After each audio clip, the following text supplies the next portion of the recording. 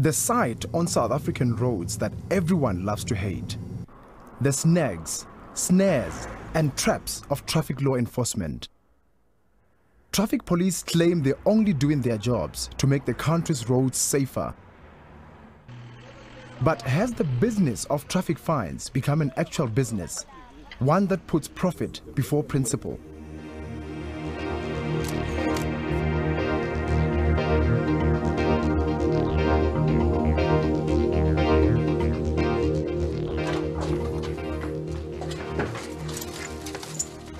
My name's Howard Dembowski. I'm the chairman of the Justice Project South Africa. Our organization was formed in June 2008.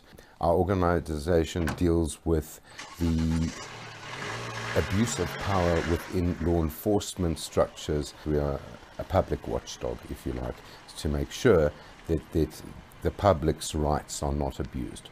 They're sitting hiding behind cameras, taking people's photographs. This is the hit squad of Justice Project South Africa, a private organization that fights for fair treatment of ordinary citizens. JMPD has been one of our primary targets because they're amongst the worst in the country. However, this is something that is widespread. The abuse of traffic enforcement throughout the whole of South Africa is one of the biggest areas of abuse.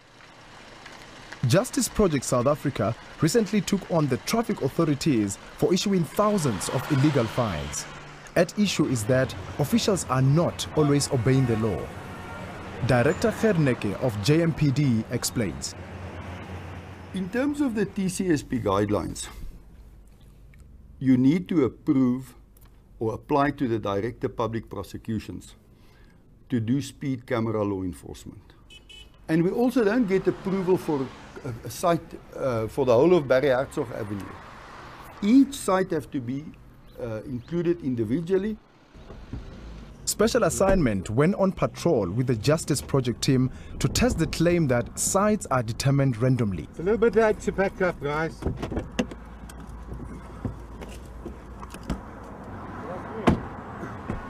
It wasn't long before we witnessed a case in point. We found a high-ranking official already at the scene, asking his officers to pack up. Are you guys from the Internal Affairs? Because that's not set up in accordance with the TCSP guidelines. That's why I'm here picking up. I told them they must leave there. Okay. What about all those infringement notices? No, I've taken note. We're going to delete them. You're going to delete them? Why were they set up there in the first place? Pardon? Why were they set up there in the first place? In the first place? Yes. No, that's why I have to get it from their supervisors. Yeah. This is happening too much. Okay. This is criminal. This is not preventing people from speeding. This is making money. Okay. You agree with me? No, I've said it. Like I tell you, I found it's wrong what they're doing. Unqualified staff operating the equipment is also a problem. Not only does this officer not have the required operator certificate, she denied even having pressed a button on the camera. He's operating. You were operating it. I'm accompanying him. You were operating it, ma'am. You were operating it. Okay. I went there to switch off the machine. So in other words, you're impersonating a police officer.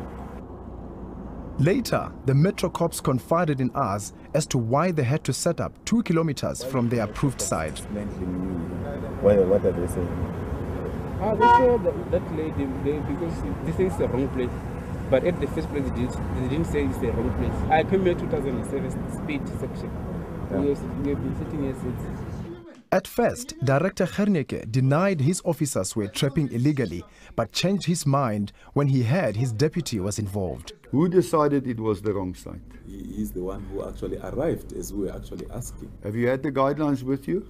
Yes, and we had the site approvals. And the guys said, oh, we have been trapping since 2007, and we were told by a technician of company so-and-so to do it. Now, I would like to know who the officer is, and we'll take it up with him and we'll charge him, because that should not be happening. Meanwhile, across town, another JMPD team is found to be trapping illegally.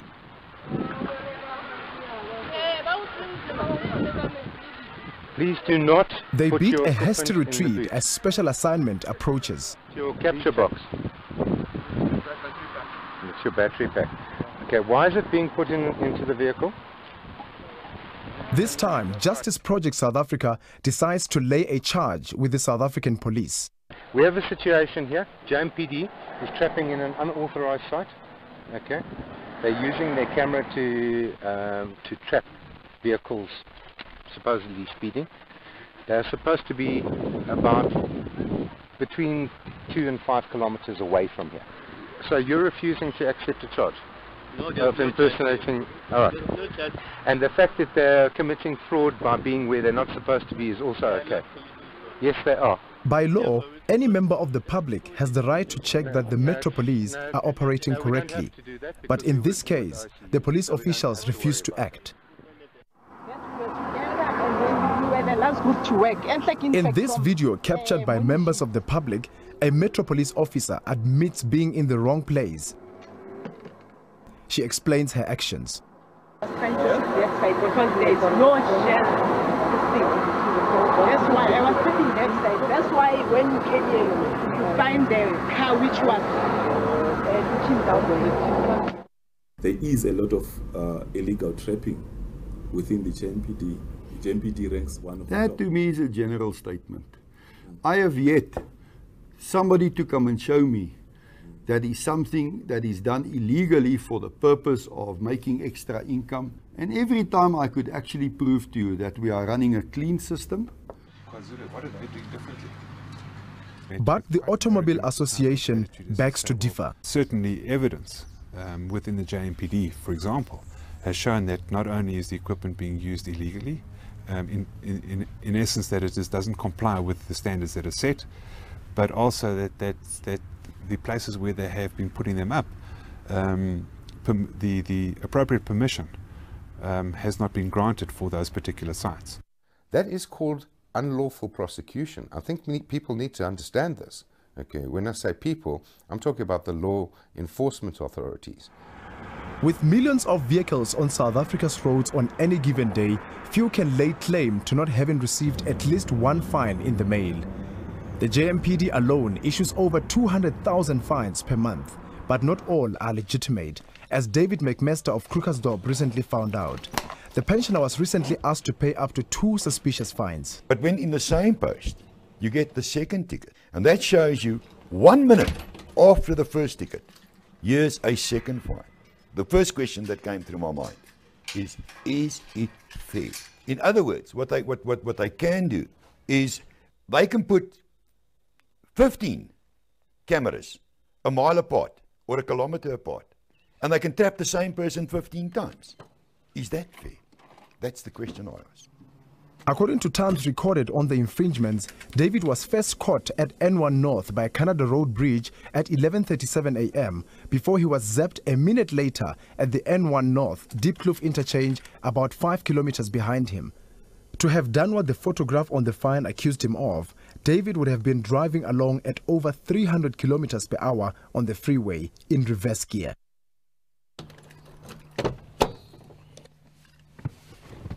I would not even have noticed the difference had I not gone and sought legal advice. Only to find out that on the first photograph, I'm going forward. The second photograph should have been the first photograph because I'm on the other side. I'm going backwards. I'm not going forward. My car, according to what they're telling me, and this is what I understand, is I am now going in reverse gear. And yes, that I'd like to see a guy travel at that speed in reverse gear. So within a space of a minute, David had cloaked more than 2,000 rand in fines. He's not alone. What is interesting about the fact is that 2 of these fines were for the same day, the same time, to different places. Francesca Al-Halasse, a single mother from Midrand, was caught on the same stretch of road. When she called to query this, a private company contracted to the JMPD responded. She was advised to pay now and query later. She was also told it's not a legal requirement for clocks on the cameras to be synchronized. What this is telling is that she was told by a private company and not the JMPD.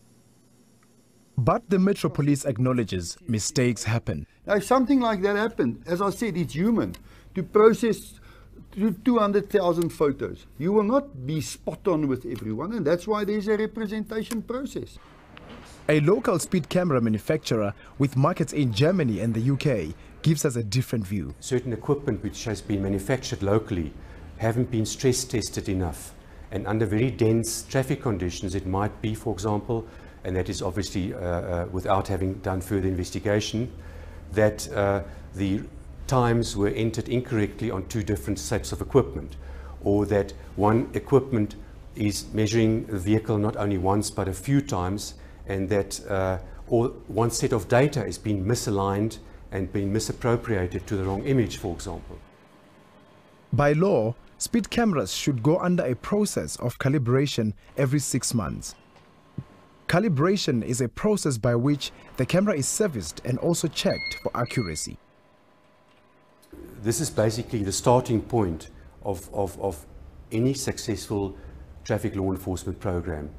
You must start off with a set of standards which are rigid and have been tested, and will cover the equipment operational aspects in any way once it's been used practically in the field, and will ensure that the equipment will measure to the degree of uncertainty as specified and brought out by those tribe approval guidelines. With so many questionable traffic fines creeping up, just how competent is the equipment used locally? Now, I think the state of the art, the best available in the country. Then there's the issue of competency of the camera operators. By law, they should have a special qualification to man the cameras. As Special Assignment found out, often this isn't the case.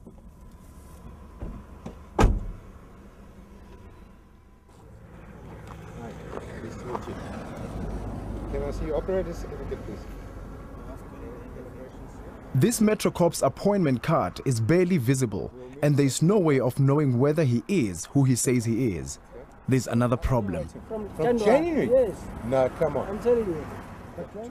If we have a quick look at this calibration certificate, the expiry on this is the 27th of July 2009, which is all in order. That's 20 days away, so we should imagine that this is all in order. However, if we go and take an actual look at the camera, we are now talking about something slightly different. The calibration seal that appears on this camera is different to this, because the expiry date on there says the 16th of July 2009. So which one is lying? Which one is the truth?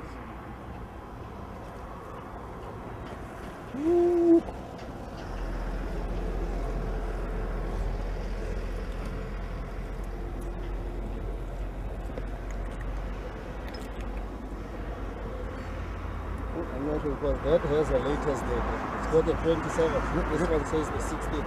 That's correct, but surely... I'm not sure how it came about. The attention now moves to this camera. A closer look reveals a foreign object, or to put it simply, a squashed AA battery being used either to balance or hold the speed camera together.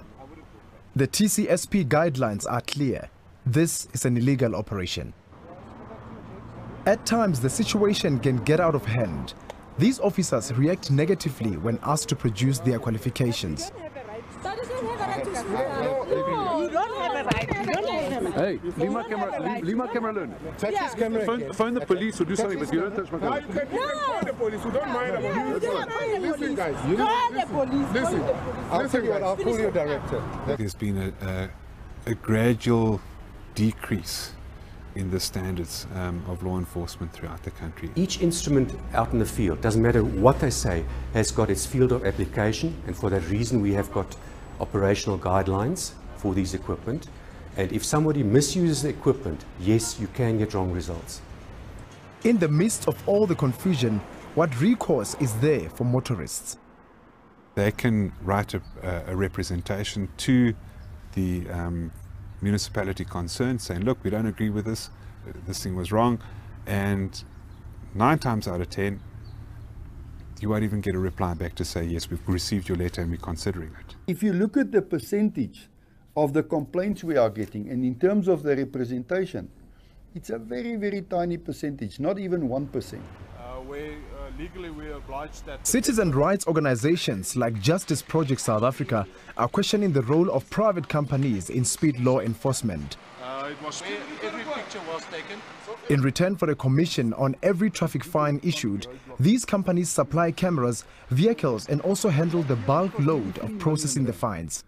The ratepayers of Johannesburg does not have the infrastructure and the money to sponsor that type of fancy equipment.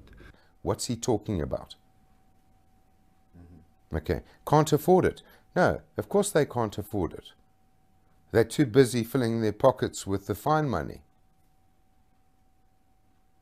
Or they're too busy filling the private company's pockets. I don't understand and I don't know. Okay, at the end of the day, if you can't afford the state-of-the-art stuff, then don't get the state-of-the-art stuff. It's not really state-of-the-art, by the way. JMPD makes about 30 million rands a month in traffic fines. Gerneke says the three contracted companies, MVS, Sintel and TMT Services, are then paid between 30 rand and 40 rand per traffic fine. I think it's disgusting, quite frankly. It translates to volume and nothing else, doesn't it? I mean, if I was running a private company, and believe me, I've run a few, okay, volume is what you're looking for. Not necessarily the fine value, but how many you can push out. What we've seen happen throughout the country is that the metropolitan areas, certain municipalities, are reliant on the revenue generated by the speeding cameras to actually balance their books or to be able to do further projects, etc. Law enforcement also should be done ideally by the state, government, local authorities, municipalities, metropolitan areas and so forth. The involvement of private companies, although not in the operation of the equipment, but certainly in some of the service provision, makes it appear that the whole process is profit-driven rather than law enforcement-driven. The Road Traffic Management Corporation, which governs all traffic law enforcement in the country, explains. The principle is you can enter into a partnership, but that partnership should be in such a way that for law enforcement purposes, private companies should not run the law enforcement function. It has been argued that privatizing these functions is cost-effective and improves road safety. But how do you draw the line between profit and law enforcement? All three contractors declined our request for interviews, referring all questions to the JMPD. They are paid per prosecutable photo. There is no incentive for them. They don't decide who gets prosecuted. But most metro cops we caught trapping at wrong sides say contractors pressure them to move to more lucrative sides. In this footage, a contractor is curiously seen here packing away the equipment the moment we arrive. Into the vehicle. More evidence reveal a clear manipulation of the whole process. Field metro officers confess that the chain of command is so blurred, they at times take orders from the private company technicians. According to their site approval, these metro cops are only allowed to trap cars going south, but as photo evidence shows, they are trapping in both directions. Probably because this side wasn't busy, that's why you tried to catch on both sides. Even though he didn't have authorization to do so? You know, when you come to the technicians, the other technician will tell you it's okay, you can do this, both. The other one will say, no, you can only take the one side. They are the ones who normally go out and look for the spots. Look for the spots? Yes. Isn't the Director of Public Prosecutions the one who says where you can and where you can't sit? What happens is, according to what I've heard them say, they would look for the spots and apply for them to be approved. Thousands of tickets pass through this control room daily, some legitimate, others not. They are also displayed as legitimate on payfine.co.za, a website owned by one of the contractors. But arguably, without the site approval list being made public, most motorists would not dispute, but just pay up.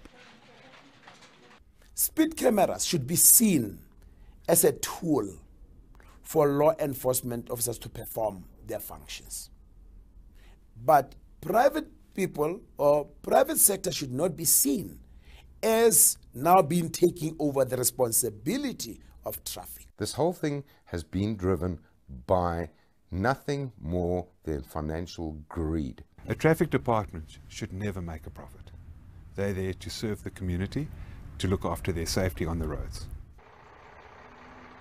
The Road Traffic Management Corporation, however, says profit-taking is soon to be a thing of the past with the introduction of a new traffic act known as ARTO. The act is currently in its pilot phase in Johannesburg and Tshwane.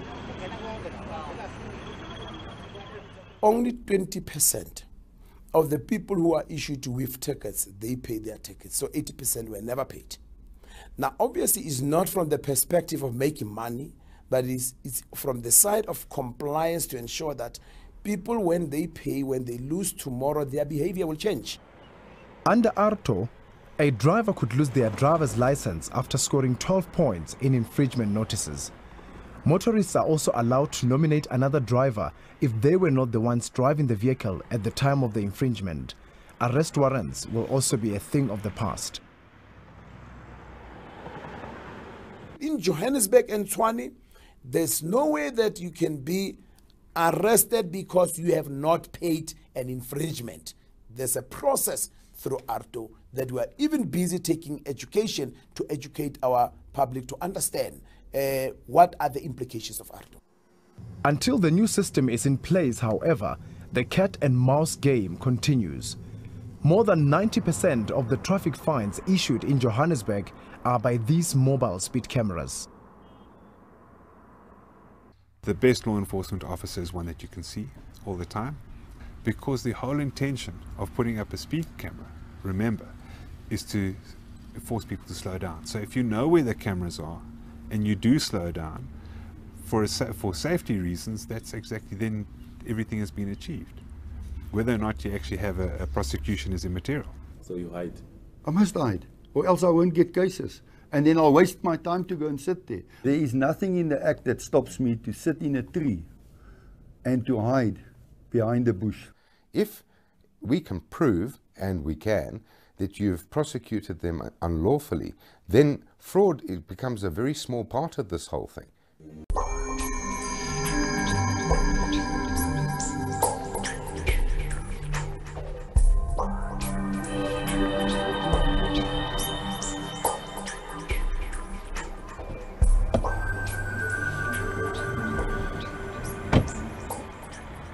My name is Wimpy Collins. I live in Alberton. I've been driving now for over 20 years, and it's so a pleasure to drive in South Africa. Our roads are good, they're getting better, so it's nice to drive in South Africa. As much as things are looking up, Wimpy is concerned about traffic law enforcement in the country. He recently got the shock of his life when he discovered he had 5 questionable traffic fines. I've never received so many tickets. I received 5 in a matter of 2 months. I've never received any notifications via post. If I didn't go onto the website and investigate myself, I wouldn't have known that I've got fines against my name. This is the N1 South, the stretch of road Wimpy is said to have been speeding on. If you look at the position of the camera and where they are allowed to trap, it's 2 different places.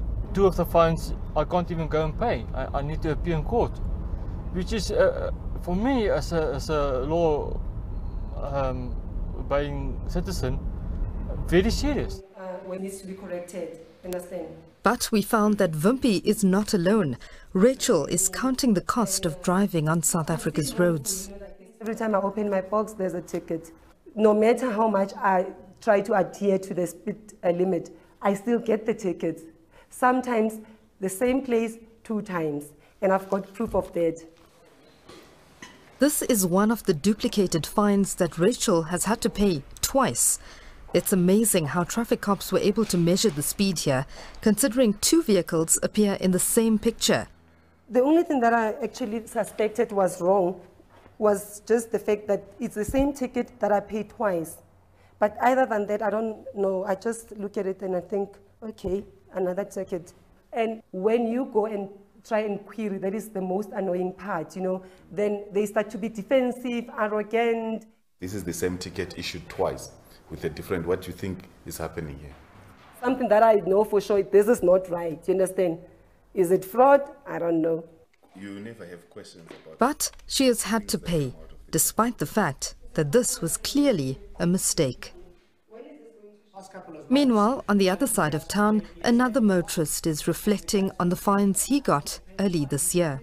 All four of them were on the same day, within 5 minutes of each other. This immediately sparked my interest, and I said, but surely something's not right. And if you look at the distances according to a GPS or a map, they're about 4 kilometers apart. I then did a calculation and said, well, if I do 4 kilometers in the 7 seconds that they're claiming that I did, what speed would I have been doing? And it turned out that I was doing 2,057 kilometers an hour. When Michael queried the validity of the fines, one of the contractors within JMPD replied.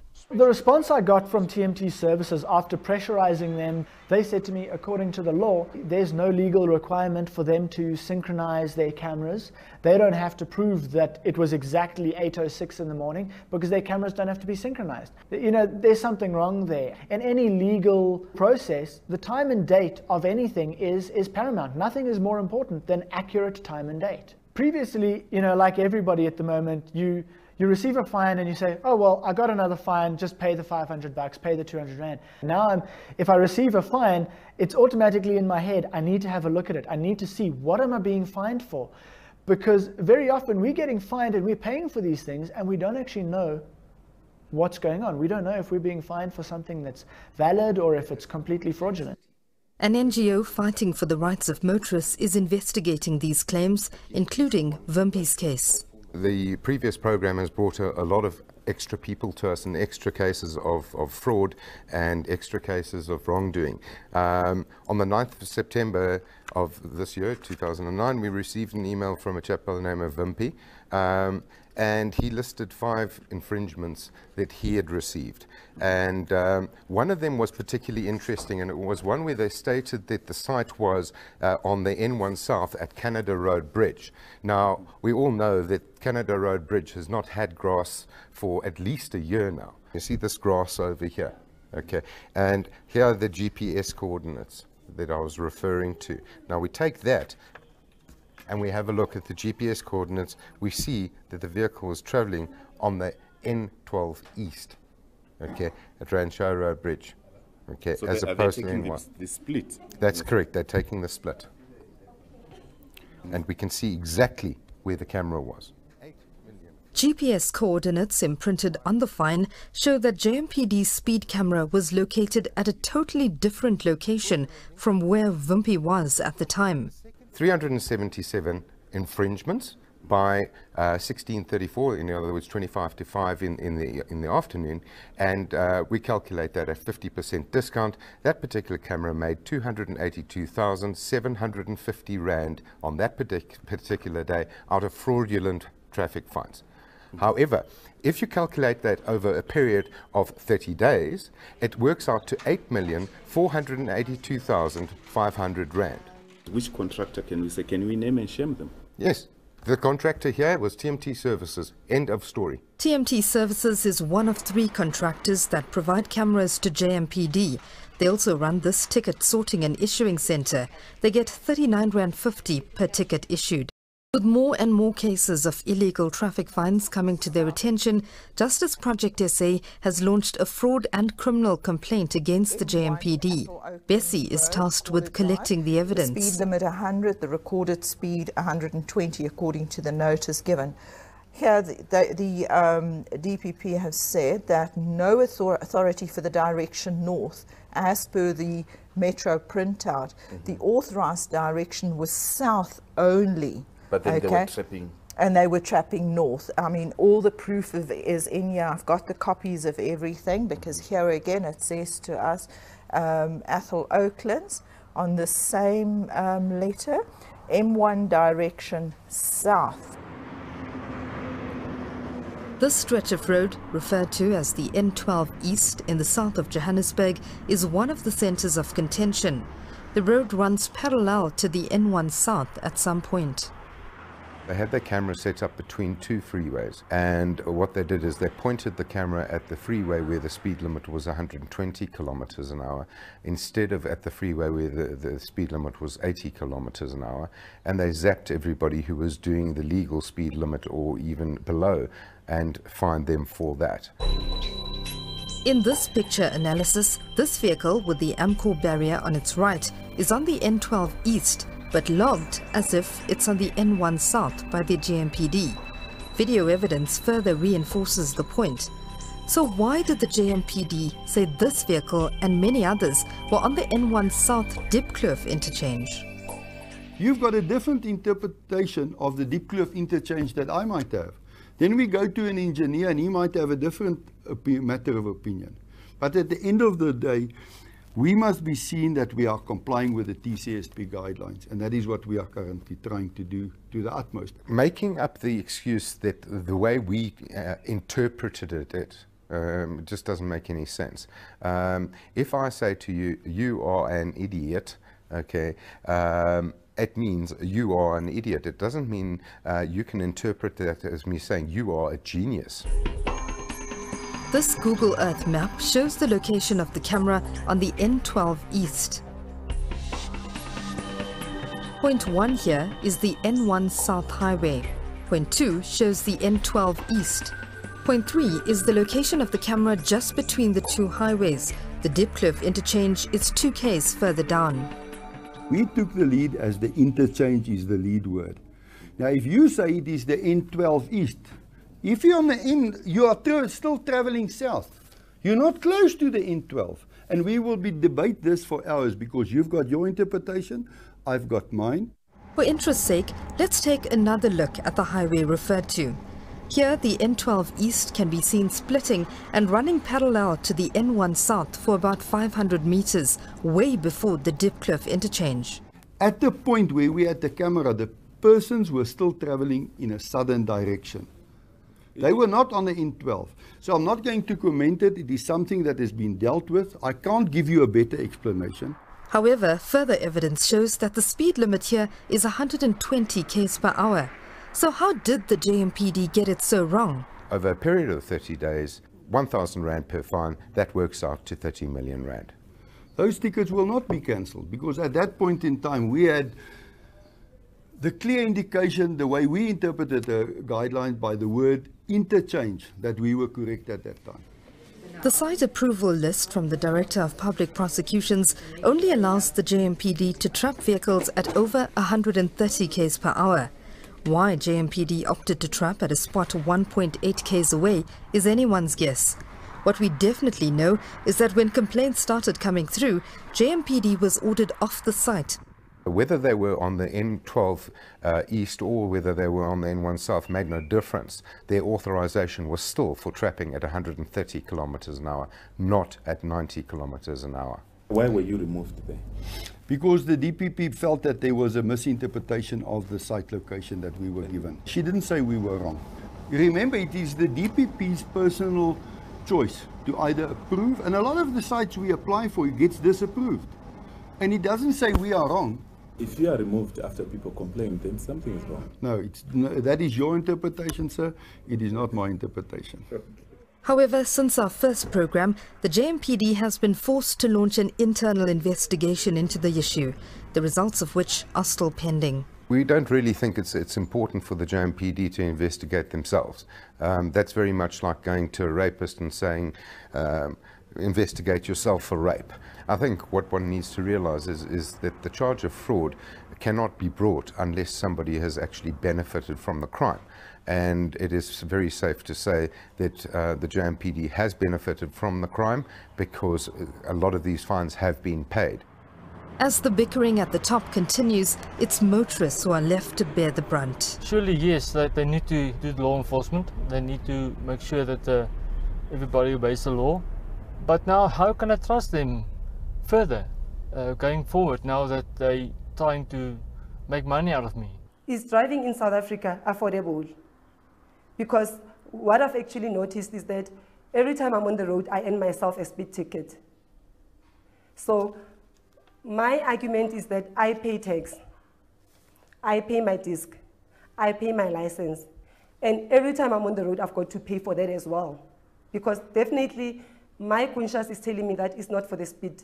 When I receive speeding fines where there is clearly something wrong, I feel, why should I be victimized? Why should I have to pay for it?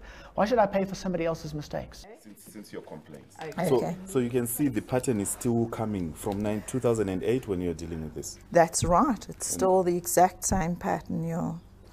Now the DPP authorization reads direction north between Tamarisk and Lobelia. Okay, under Lobelia streets. At the big trees next to the townhouses, 200 meters from John Forster Road. Okay. The motorist here was traveling south, which means this is definitely an illegal one. I've got the original sort of image obtained from the metro offices in Randburg. So you can see exactly that Exactly. I've been to the site. I went to go and have a look at the exact spot where he was trapped. He was definitely trapped in a south direction. This happened on the 8th of May. South Africans rank among some of the worst drivers on the continent. Over 900,000 accidents are recorded on our roads annually. South African motorists are complete and utter lunatics as far as I'm concerned. If I had my way, a couple of things would happen. First off, I'd withdraw everybody's driver's license and make them do their test again. Okay. Secondly, I would put speed limiters into every single car, allowing no car to travel at a speed in excess of 120 kilometers an hour. Speed camera enforcement has become a R1 billion industry across the country. Traffic authorities like the JMPD make up to 100 million per month. Whilst it's still financially motivated, there are still going to be lots and lots of people who can afford to pay. And there are still going to be lots and lots of people who can afford a number plate for the back of their car that doesn't actually belong to them, so that someone else gets the fine. And we are still going to come across people who just remove the number plate off the back of their car. I think the public have got away for too long. But if they get a prosecution in the post box, tear it up and throw it away. The attitude of speed is okay, or speeding and reckless driving is okay, has got to change. Okay, but it's not going to change if you're hiding away in bushes and hanging out of trees, Mr. Genica.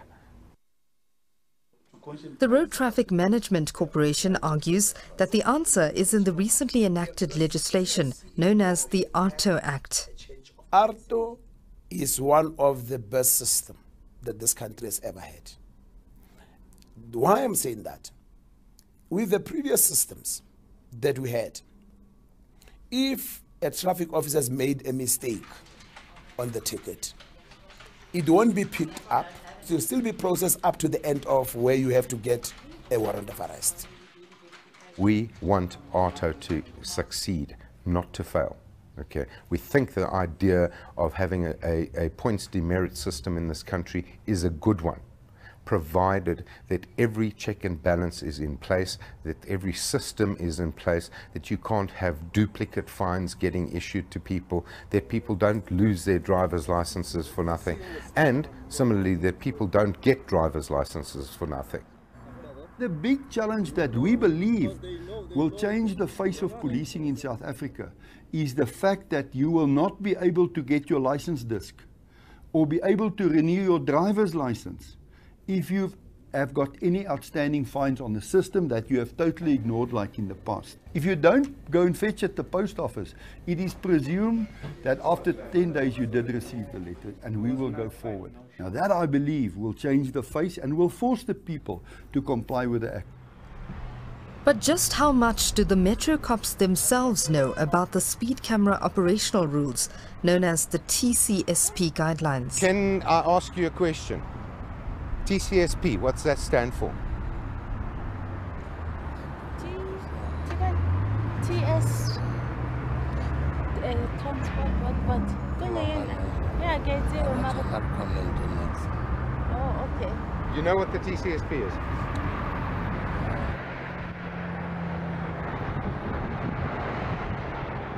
You've been trained with this. What does TCSP stand for? I'm convinced to say that training was provided. But one needs to say that, notwithstanding the training, we have to acknowledge that we are still identifying a lot of mistakes from the law enforcement agency. And there are some interventions that we are putting in place. We've made the suggestion that fines be given different types of penalties, i.e.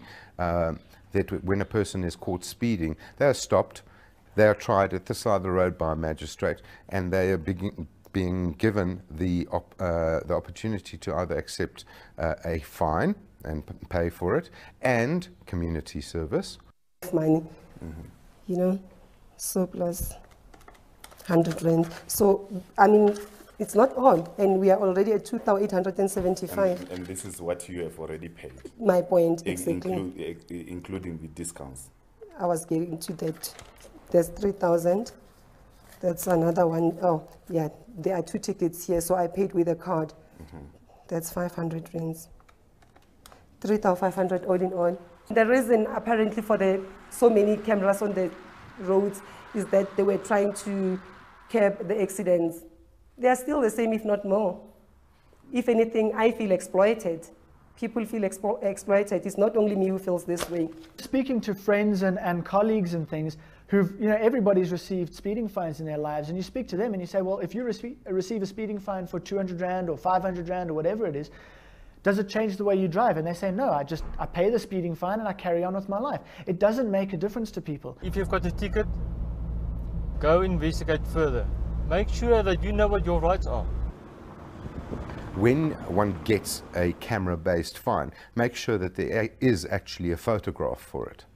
Okay, because a lot of times people have been paying fines based on no photographic evidence at all. Secondly, have a look that it is definitely your car. There are multitudes of cars that have false number plates. Lastly, have a look that everything that is supposed to be on that fine is on that fine. Specifically in Joburg and Tshwane, you need to make sure that it's been issued by an officer who has an infrastructure number. If that's not on there, it's not a valid fine. Do not pay it. Okay, go and dispute it.